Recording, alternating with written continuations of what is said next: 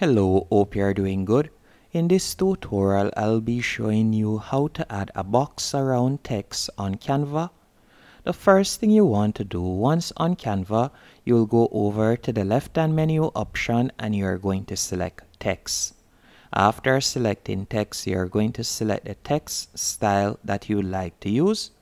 Once you have selected your text style, as you can see right here, you can type whatever text you want to add. Once you have done that, all I want you to do is simply tap on the text box. Then you are going to tap on Effects from the top menu option. After you have selected Effects, you are going to go over to the left-hand menu option and you are going to tap on Background. After selecting Background, you can now see that a box has been added around the text. If you would like to change the shape of the box, all you'll need to do is scroll down and right where you see roundness, you can pull it to the right if you would like to increase the roundness, as you can see right there. If you would like to give it a button shape, or if you would like it to be more rectangular, you can pull it to the left, as you can see right there.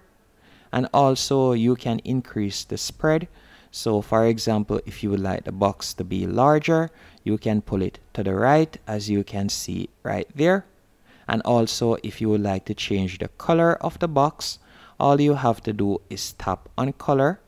Then from there you could tap on the plus that says add new color.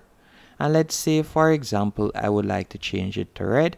I could do that quite easily, as you can see right there. And that's it.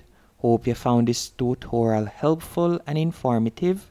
If you did, be sure to hit the like button and subscribe.